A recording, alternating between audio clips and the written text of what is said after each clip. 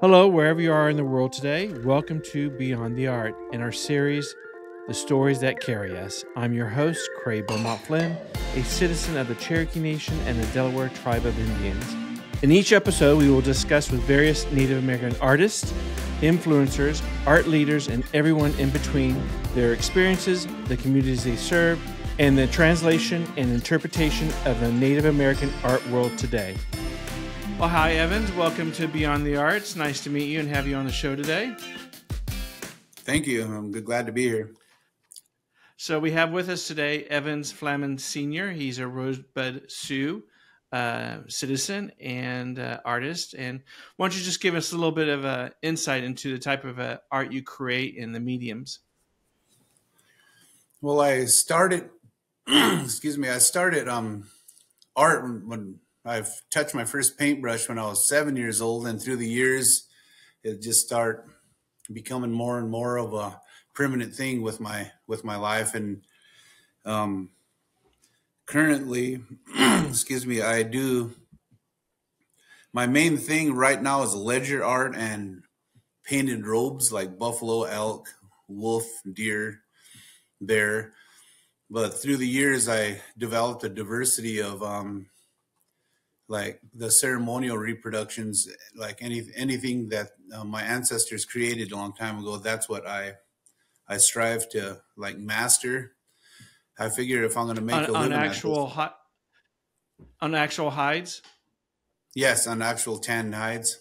Mm-hmm. And I figured early on, as in like 26 years ago, if I'm going to make a living at this, I can't just do one thing. I was realistic about that. So I learned everything. So I figured to myself, if I'm at an art show or if I'm selling anything that I do, it has to be, if one person don't want to purchase a certain thing, they're looking for a certain thing, well, chances are I'll have it if I master all of these crafts. So through the years, I pretty much mastered A to Z for all the adornment and the art type texture my ancestors did years back and long ago. So your cultural heritage plays a huge part in your craft. Oh yeah. I'm very fortunate to make a living on that, and at the same time keep my culture alive is my main theme in my bio. That's what I try to stress to people. The people who lay their eyes upon my work, that yes, I am creating these, but I'm keeping my culture alive at the same time. So it's just a win-win, making a living at what you do. I mean, what you love to do, and keeping your culture alive. It's like the way I look at it like this. It's like, you see, this is just a personal standpoint where a lot of non-natives make a living on Native American genre. So I feel not that I have one up on them, but it's just for the fact that I do that. But at the same time, it's my culture. So I feel real good about it. Like if I was doing Southwest art or Chinese art or Egyptian art, at the end of the day, there's a little bitty emptiness there thinking, okay, this isn't my culture, but I'm making a living off it. I don't have to live that kind of life knowing what I'm doing. I have a lot of non-native artists that I meet at art shows. They come up to me and say, I really like doing Native American artwork, but I feel bad that I'm doing it, but I got to make a living at it. And there's some that say, do you think the Native Americans will get mad if I make artwork pertaining to the Native Americans? They say, a lot of people said they will, but I was there to tell them that no, there isn't. In my eyes, they're helping to keep the culture alive too. Correct. Yeah, and there's a very fine line. There's a very fine line of creating Native American art and being Native American and creating Native American art, especially in a cultural aspect. If you're deriving from your heritage and what came before you, it's part of your DNA.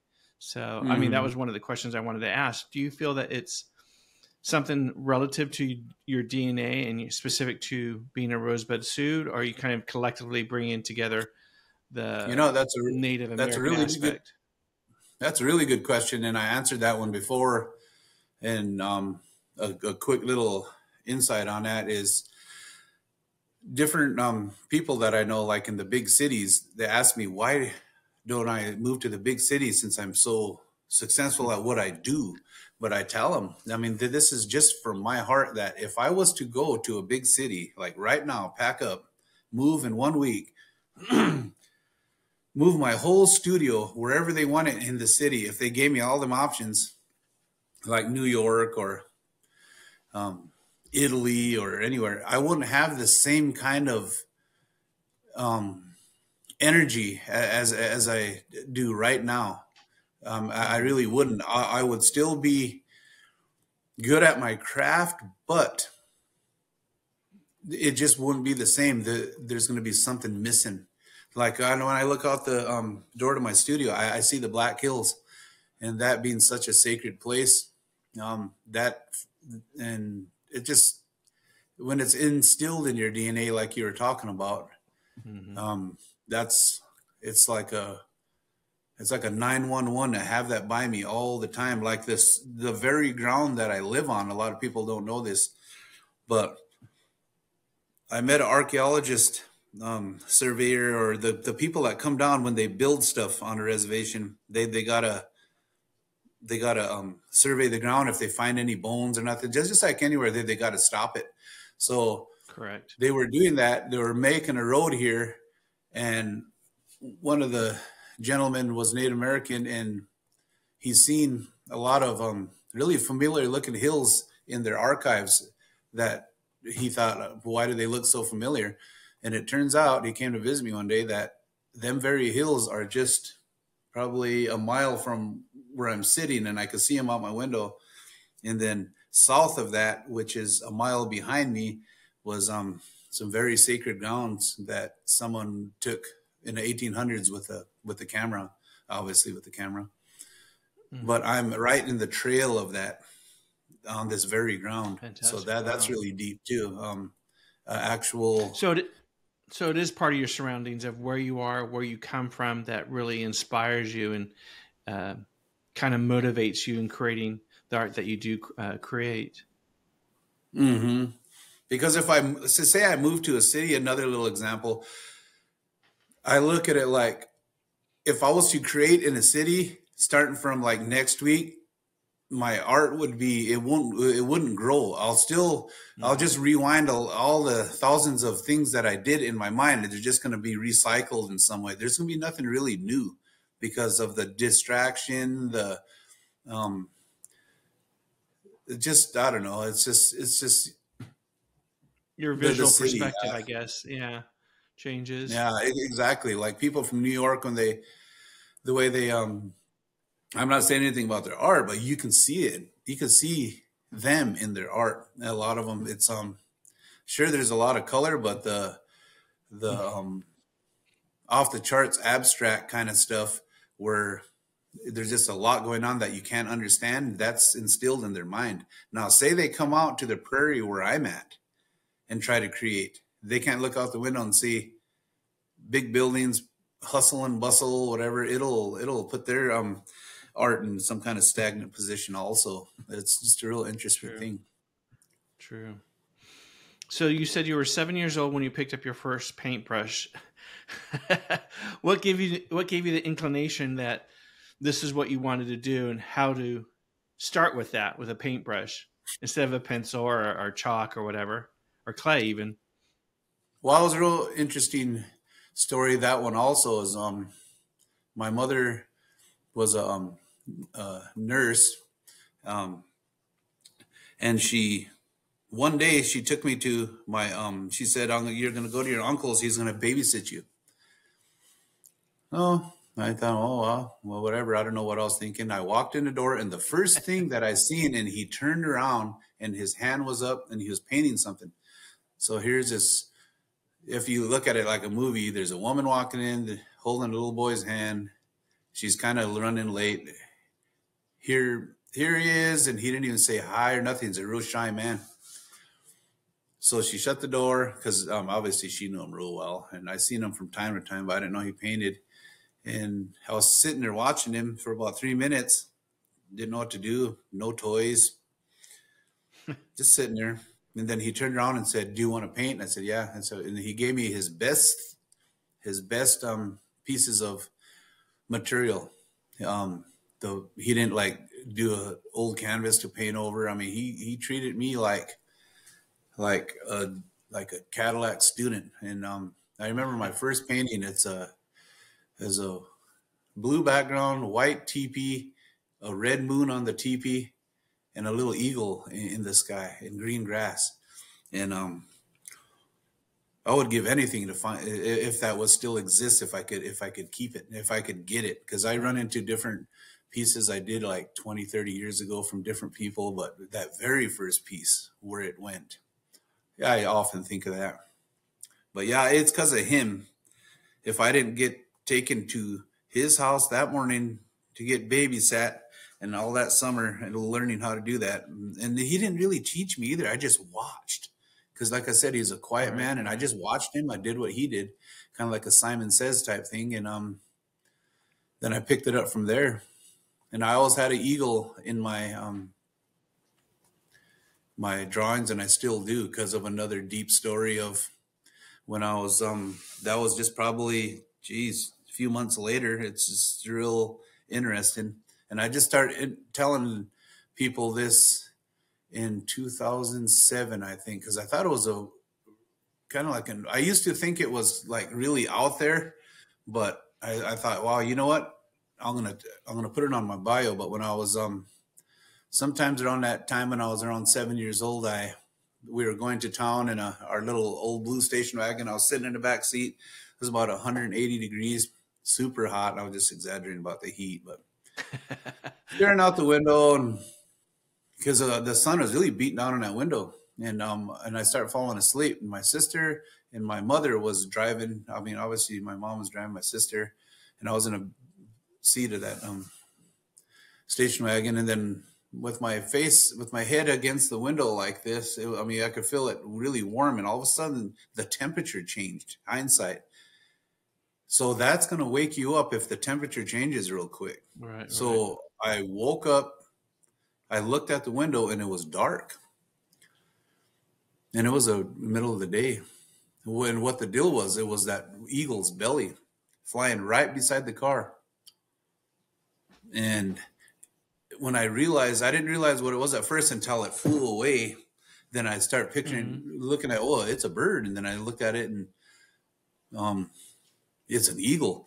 So it didn't just fly away to disappear. Like it could have went up and disappeared, or just stopped flying. It flew with the car just for a while. And then when it descended in the sky, it didn't go up, back. It went to the left of us. So we were going like this. So I could see it just slowly go till it's gone right beside us, like it was flying parallel. And from that point on, I don't know what it did to me, but I really feel that it helped me with my craft. I choose to believe that. It's your spirit animal. And since then, I drew eagles. Till 6 ways till Sunday, and they didn't look like I wasn't satisfied with them till I was about 16. I still hung them up all over my room and stuff, but I wasn't satisfied. I knew they weren't right. But now, up to this point in time, I put an eagle in everything I do to pay homage for my gift. And like I said, it's probably your spirit animal. Yeah, exactly. So when you create, are you taking extracts from your cultural heritage, or are you trying to reinterpret things that our ancestors created into a more contemporary form? That's another thing I get asked in and around that kind of question there. But how I answer that is I use color a lot more and a lot more different shaping, but I don't veer off the path of symbolism. So I just blend them, designs and the symbolism, into what I do. And to be quite honest, to make it what I think, because we're all evolving as human beings, artists, everything, the rock, the earth, everything's evolving, I tell people, and so is art. So I choose to kind of jazz it up a little bit to put it in a more heavy duty spotlight, but with color and different shapes and stuff. But it's still there, whether it's a buffalo track, wolf track, the Black Hills pattern, any kind of little insignia or symbolism. I still do on everything I do, even though if it's a little bit contemporary. I don't shy off the path of symbolism. And you mentioned connecting to your ancestral heritage and being Rose Bud Sioux. So was that a deciding factor, or it kind of just geared you instead of saying, well, I'm going to be a contemporary artist? And again, it kind of goes back, I guess, to your location and where you're from. So was that definitive in your mind? It's like, I'm going to be a Native American artist and create Native American art instead of doing landscapes or seaside, things like that, that it was very defined for you internally, spiritually, and again, part of your DNA? That's a good question. I never got asked that one before. I could Good. explain that one as in, I watched just real quick, I watched some of your other interviews, and there was some pretty tough questions you did. And I thought I was like, man, I hope I could hang in there with him. But so far you're taking it easy on me, which is good.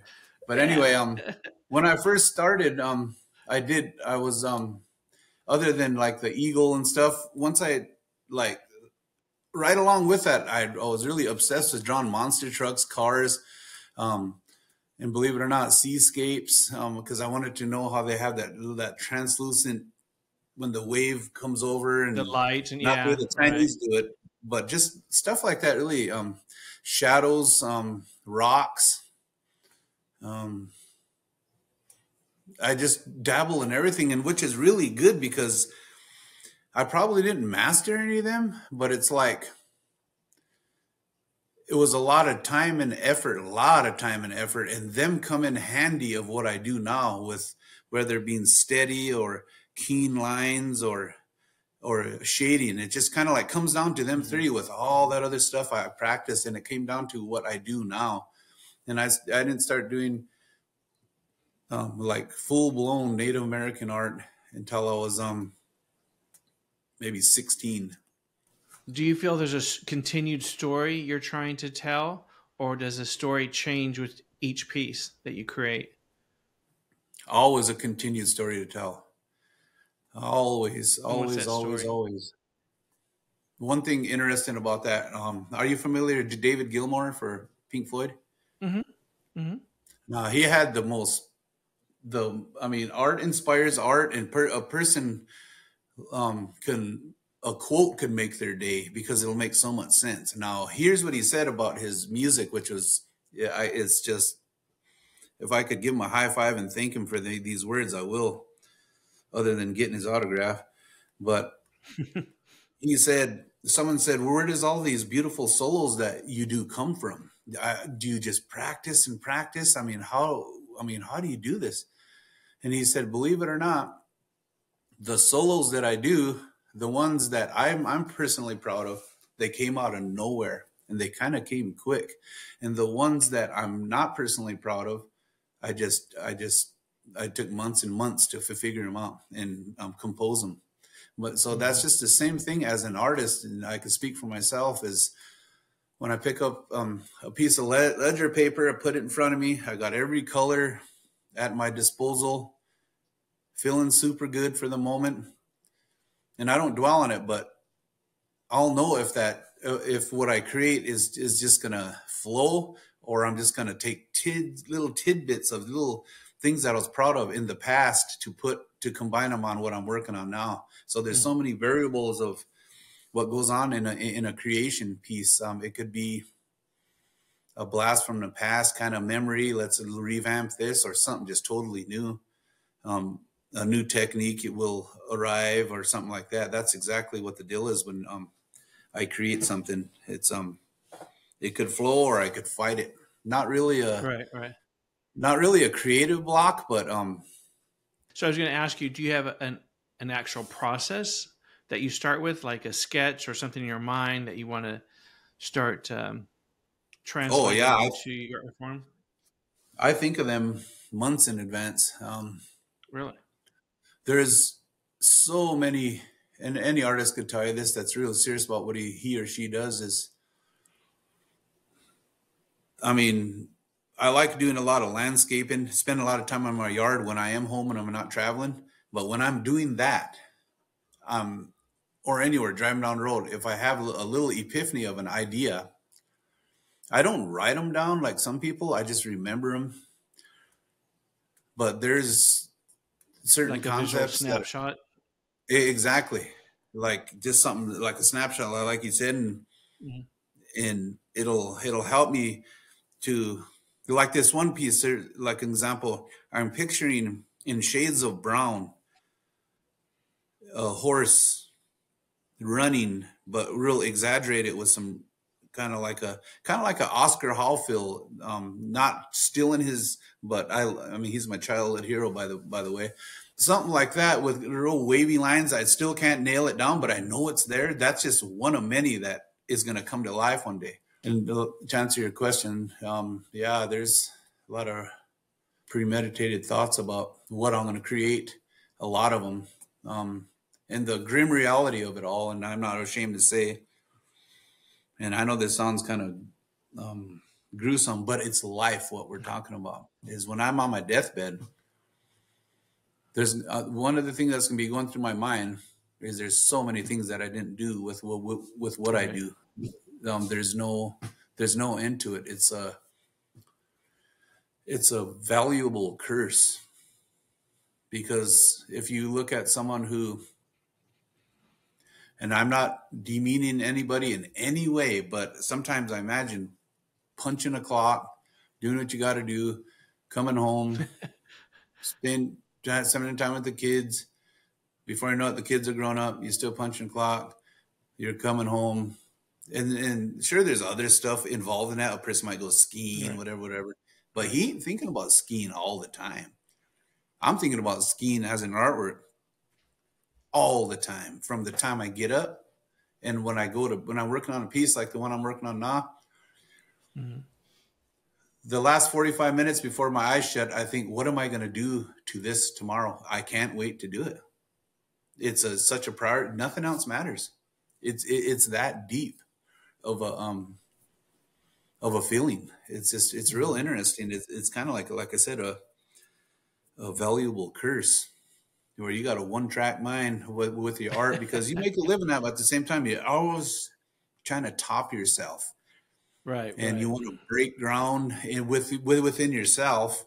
And there's Do not you, a better feeling when you back away from it and you're just super proud of it. right. Do you take risk? Do you think you take risk in your artwork?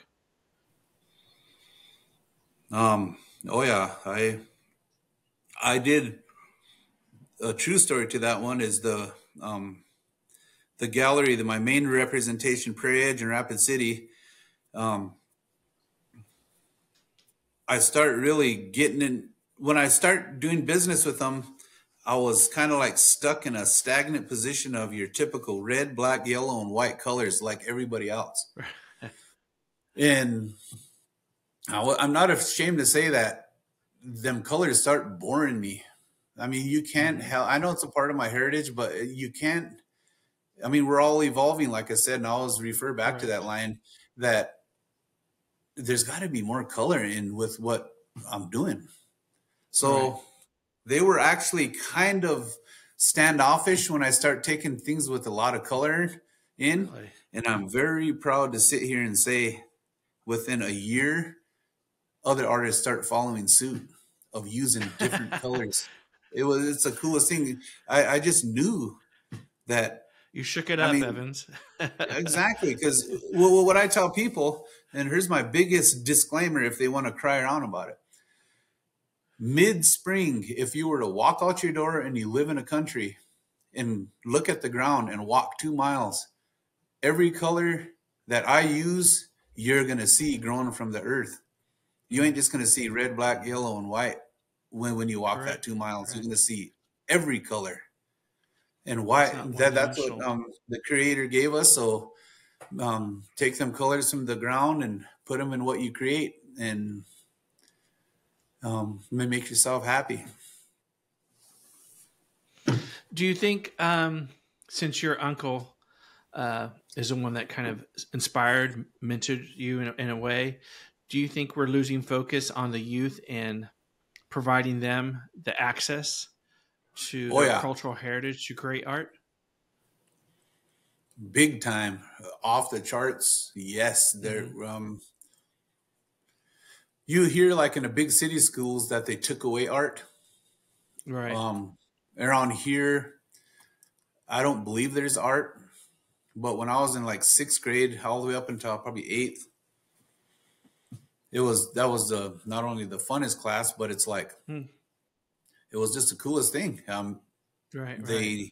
They they teach people art. I mean, that's Mm-hmm. what they got to really realize, and what I preach a lot is a person can make a living off art. I personally hate the term struggling artist or starving artist, whatever. And Right. there probably is such a thing, but that person, I hate to sound like Arnold Schwarzenegger, he's always dogging people out for being lazy, but it's up to that person. If you really Mhm. channel it, you can make a living off it all year Right. long, 365. If you really channel it, there's no reason why you can't. If something don't work, then try something else. It's bring Sure. diversity into the picture. I Create mean, your own path to success. exactly, and it's just so um, I don't have time for it now because I'm always on the road. But what I plan to do is open my studio up the way my uncle invited me into his art world, and give pass my knowledge on to someone who's willing to learn it. I'm talking use every material that I got, every Mm-hmm. material. Um, no secondhand stuff. They're going to use what I use. That's what you call giving back, because that's what was handed down to me. Um, Correct. but the main rule is no drugs and no alcohol. If you live that life, you're not gonna excel. I mean, in especially in art, because you got to be a really deep thinker. So Correct. you can be a reproduction artist. You could draw an eagle or an elephant all day long, just down to a science. But that's all. There's nothing else into it. There's no exaggeration into it. I mean, I've been around long enough on this earth to know a true artist when I see one, when I see their work. I judged a art show at the Red Cloud Indian School down here, and it was such a really special time because it took me back to it was first through eighth grade, and it took me back when I was a little to see all these drawings. Some of them, they were just obviously everybody an artist, so they're scratching stuff down. I was so blown away by some of these art. It was like seeing my stuff when I was little. It was Right. unreal. I could tell who was really thinking, who was really zoning. A little kid that I gave the best to show to, he was in fourth grade, and um, he had mountains, but he had faces of chiefs in the mountains. That's what Hmm. it's all about. Is Right. exaggeration to get your point across in art, and I was pretty impressed.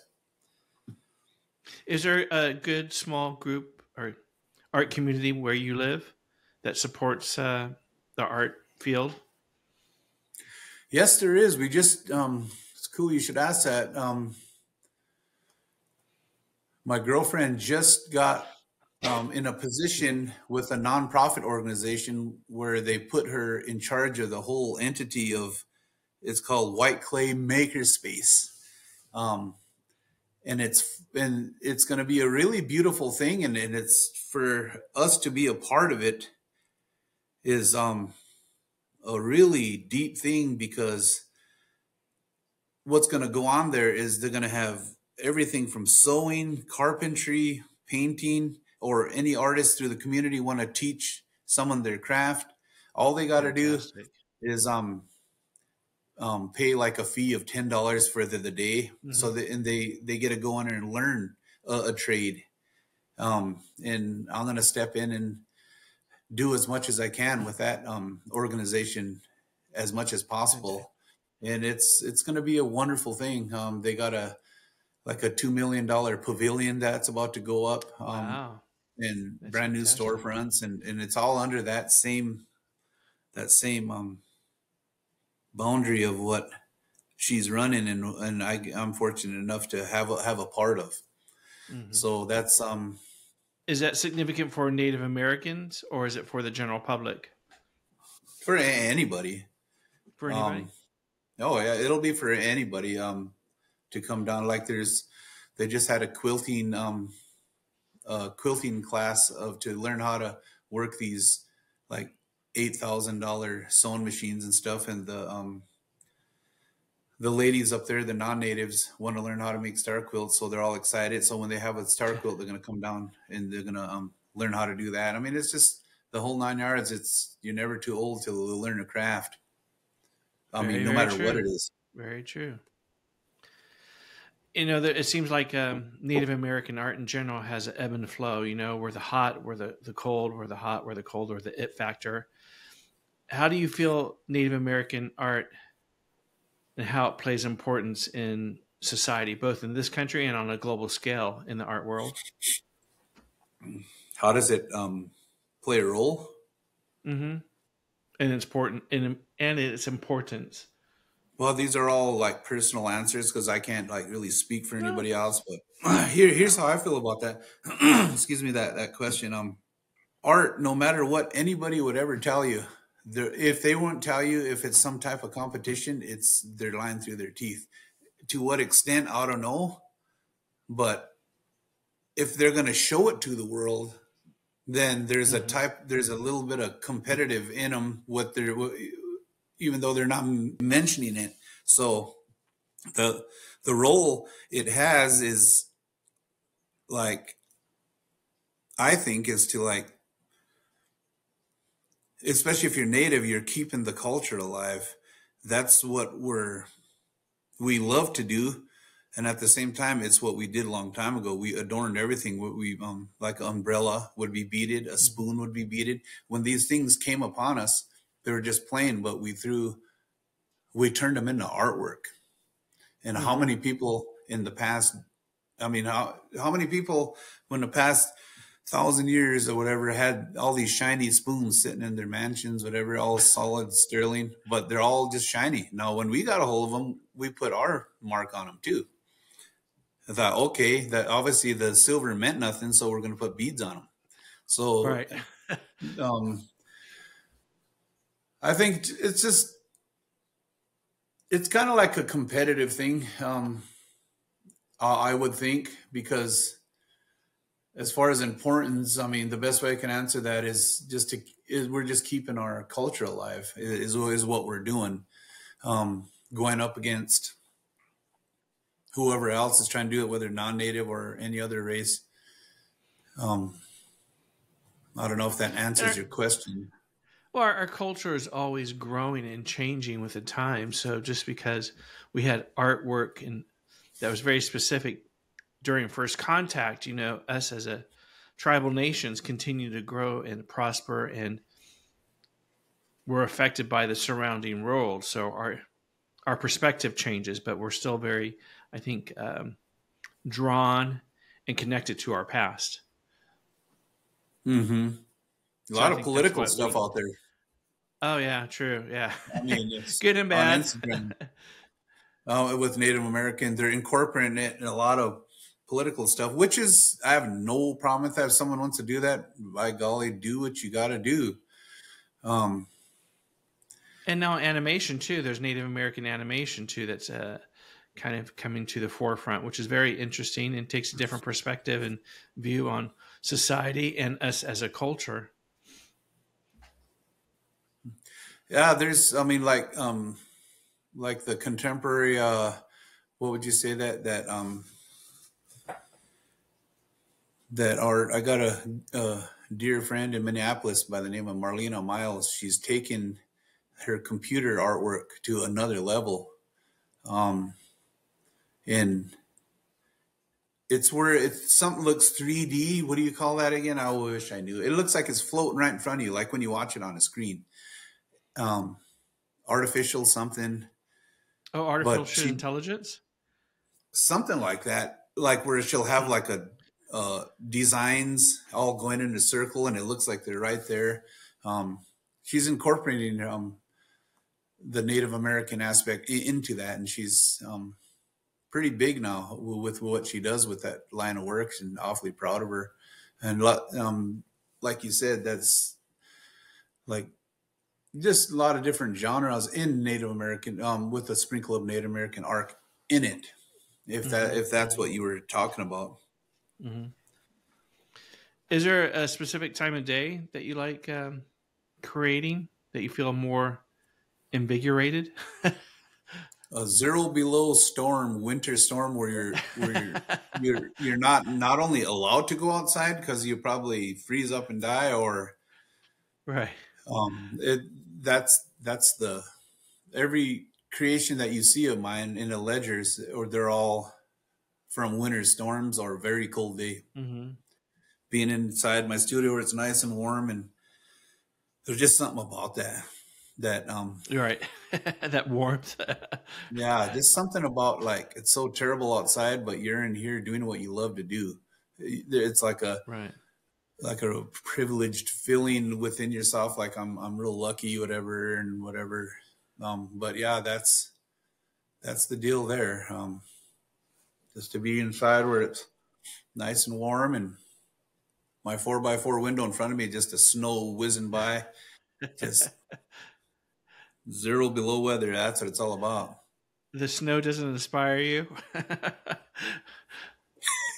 Yeah, this something about it. But this particular time, I mean, snow, I really love winters, but this particular winter, I'm pretty much fed up with it. I mean, Right. I'm bring on spring, bring it on, because usually I'll just really milk out the winter and think, oh no, don't go away. But this year I'm ready for spring. Give me some green leaves, and let the grass come back, and let me hear the hummingbird, and the meadowlark again. And Mm-hmm. it's just because, like, as we speak right now, my pickup is stuck. I was coming in. We live about a quarter mile off the road, and I was bringing some pallets back, about 25, 30 of them in the back of my pickup. And I thought, well, I'm going to go parking around by my workshop. The snow should be shallow enough. I found out real quick that it wasn't shallow enough. I couldn't get it out, and I got to Wow. try to get it out later. I got to get pulled out. I buried it pretty good. It's just, So, to go back to your uncle being an influencer, so to speak, are there any artistic influencers now for you?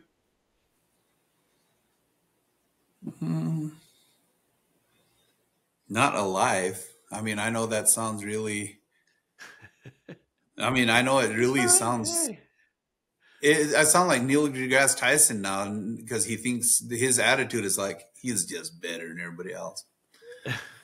But honestly, just to really be honest, literally not alive.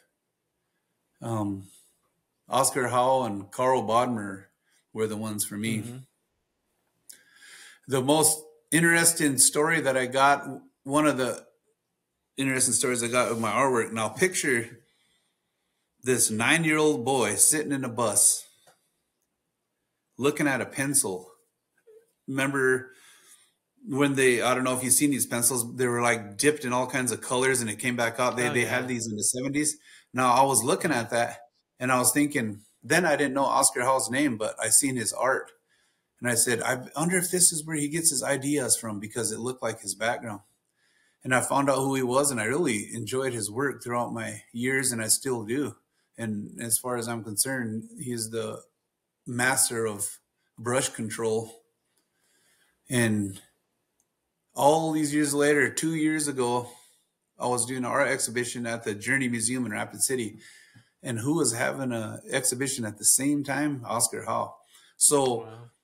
I would like to believe that not that didn't happen for a reason, whatever. I won't get all Right. whatever on it, but for my personal thing, that I adore his artwork so much that this young boy in a bus would be having an exhibition right beside his, showing his works and showing my work, with the doors that are like 2 feet apart with just a wall separating us. And I was thinking about that during that exhibition where it would have been cool if he was alive. I could visit him all day, whatever, but in spirit, he was there. And I was there with him, showing off what we do for a living. And then here's another freaky thing too. I just seen probably 3 weeks ago on, when you Google my name there, it shows, and I don't know how this happened, but there's all kinds of different creations, where I'm at, where I'm from, where I'm going, and all that. And there's a picture of me drawing, and there's a picture right above me. How it ended up there, I'll never know. Oscar Howe drawn in the same position. Oh, that wow. little thing just blew me away personally. Serendipitous, I would call that. Exactly. Yep. That's what my uncle looks at it like. Yeah. A wonderful occurrence. Mm-hmm. What are some of your most proud and poignant pieces that you've created so far? Well, there's not just because it won best of show at an art show, but I haven't tested myself since then. But there's a piece I call "Welcome Home, the Warriors." It was 18 by 48, and it was warriors going all the way across the bottom, and old women and children, and in front of them was a whole bunch of horses with the warriors on them, and each warrior was in different colors. Like one was being shades of blue, one was being shades of red, and their horse mask had the same design as their shield and their face paint. Everything, they were just, in my world, they were just all color coordinated and perfect. That's how I want to see it in my world. And that very that very drawing with my colored pencils was, you can look at it either way. Are they coming home? Mm-hmm. Are they going to war? In my heart, they were coming home. There's nothing better than coming home. But a lot of people, it looks like they're hooting and hollering and they're ready to go to war. But that's just what art does to people. That's probably, yeah, that's probably that one. I haven't yet beat that one in my mind yet. It's probably because of the scale. And another one was 75th anniversary of the Indian motorcycle in Rapid City at the Dolphin Art Center, where I got asked to be to that one, which was a really big plus because you got to be juried in a lot of shows. Mm-hmm. And when I sat down, this is just how I'm feeling. I'm just being totally honest with you. When I sat down at my studio, to really start getting down and dirty on his project, I just, the only thing that I have a lot of faith in this world is my art. The only thing. And I had so much faith that I was going to win that one. I was going into it thinking, I'm going to win this. I wanted to win it. It's just the way it was for some reason. And I won it. And it was the only one that sold out of 75 paintings. So it just shows, your thought became reality. Exactly. It's just another way of like governing your path of success if you try hard enough. Absolutely. It's in your hands and in your mind. Yeah, that's just some pieces I really attack like that. I'm kind of getting tired of art shows. I like quotes. I babble on about quotes, But my personal feeling about art shows is, you know who Jesse James, the motorcycle builder, is? One of his quotes were, they asked him how come he isn't in any shows anymore. And he just bluntly said, and I won't say exactly what he said, but basically he's saying, I don't need anybody to tell me that I'm good. I'm not saying I'm super good. I'm just saying in reality, of all the ribbons I got in the past, it was super fun. And it was like a little, I ain't gonna lie, like a little greedy, proud moment, like, oh yeah, whatever. But Well, you have to have the confidence in yourself. well, oh yeah, I do, but it's just I'm just trying to be like, not to sound so big headed about it, but in reality, that is the way it is. I don't really need any judges to tell me that I'm good at what I do now, because I'm at a point now where, okay, I proved myself, to the two judges, Right. whatever. I don't know. It's just, I'm real anal about stuff like that. And it helps in my work too. It kind of gives you like a stubborn, I'm going to lift more attitude, which try harder behind the curtains. And when it does come out, it's like, good Lord, what was that guy doing all winter kind of thing. It's always a competition within yourself. There's no lying about that. But Is there any pieces that you can think of that you were surprised at the reaction they received? No.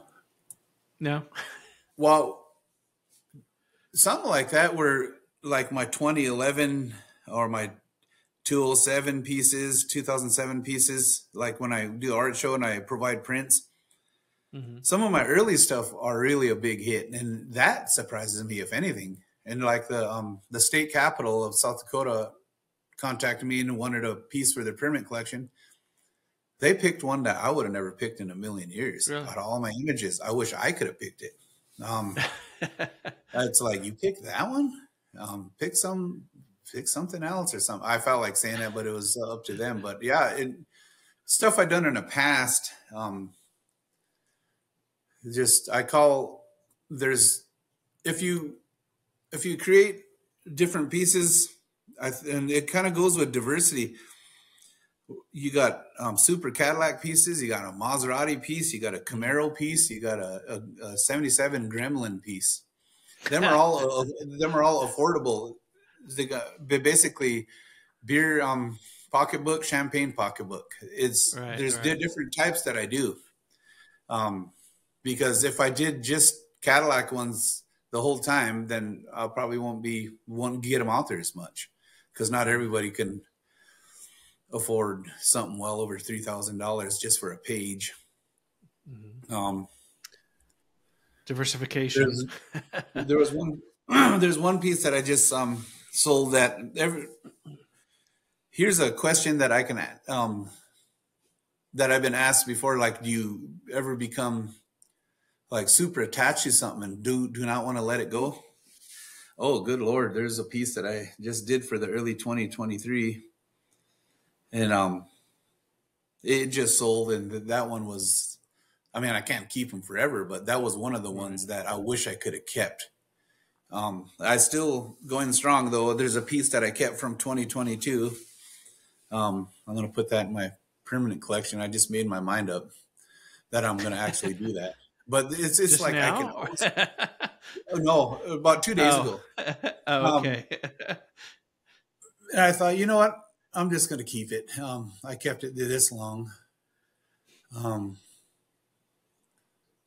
It's the only one that didn't get prints made out of it, and it's framed. So when the last few art shows, I told people that there's no prints of it. Sometimes one gets away like that, but I'm going to take it apart and make prints of it just in case something happens to it. There you go. So being a Rose Bud Sioux, would you say all of your work is indicative of being a Rose Bud Sioux citizen, or do you collectively pull from other tribal Native American? Oh, I pull from mainly the three affiliated tribes, Mandan, Arikara, and Hidatsa. I start really concentrating on that tribe about 5 years ago. I knew of them, Mm-hmm. But the way them three chiefs are adorn themselves are just off the charts.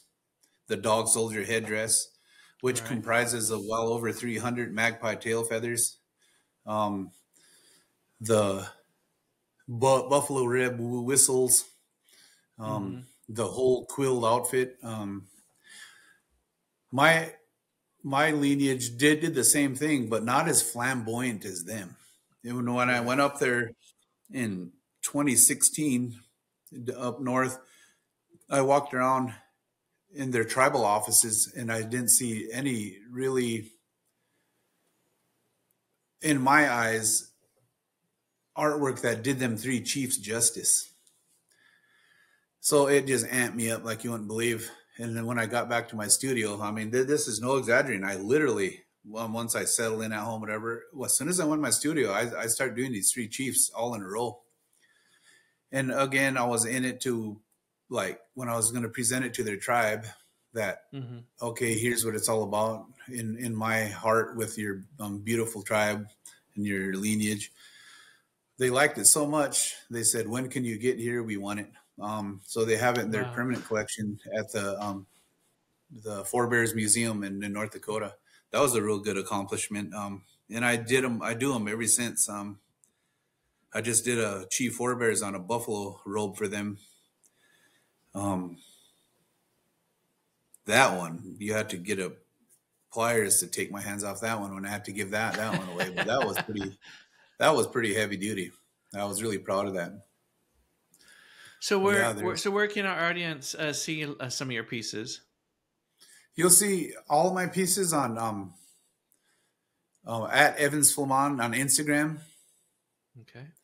That's where a lot of people say they message me, say, "What's your website?" or um, whatever. But I tell them that my old website, when I switched to Instagram, long story short, it schooled my website. It just buried it. Really? It's like I should have did that a long time ago. And I had friends telling me years back, you got to be on Instagram, but I don't like social media. I mean, that Facebook, Facebook contaminated everything, just the kind of stuff people talk about. It's not real serious stuff. So I gonged Instagram for years, but Mm-hmm. I wish I could have listened to my friends that were on it years back. But Well, now yeah, it's you're been on a it and really, people can find you there. You mentioned you have a representation locally at a gallery. yeah, no, Prairie Okay. Edge in Rapid City. Okay. That's probably the biggest Native American gallery in the world. And if you're thinking in little old Rapid City, South Dakota, when you go in there, you'll you'll know what I'm talking about. There's no gallery that big. What makes it even more heavy duty is the ceiling height. I mean, you're talking maybe 40-foot ceilings and artwork all the Wow. way to the top. I mean, it's the I scope and the everything of it is just, now if I had like 15-foot ceilings, it wouldn't feel that. But they're not only going with such high ceilings with buffalo robes starting from the top and trickling down from Wow. shields and war clubs and other sculptures all the way to the ground. I mean, all the way around by Uh, 80 by 80. I mean, it's deep. was there anything else you wanted to add or tell us about, Evans, as we begin to Mm, wrap this up today? let's see here. I could think of probably about 3 million different things when we're unplugged, but at the moment, but Something you want to I get think the word that's pretty out? much it. Yeah. Well, just Well, I want my to go ahead. no, just like as far as like where they could see my work primarily is on Instagram. I use it as a portfolio and a platform of what I have available, and Mm-hmm. I'm going to be making a page where it's just going to be originals because they're kind of mixed up in with it now.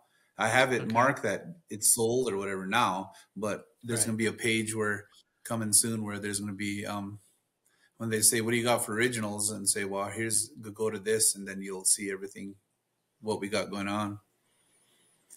That's Fantastic. pretty much it for that. Well, Evans, I want to thank you for taking the time and joining us today. It was really interesting to hear your story, and we thoroughly appreciate you being on the show today. Well, I sure appreciate your time, and I'm very grateful that you chose me for one of your interviews, and I appreciate it also. Well, thank you, Evans. Have a great day. It was a pleasure. All right. We'll see each other again in the future, partner.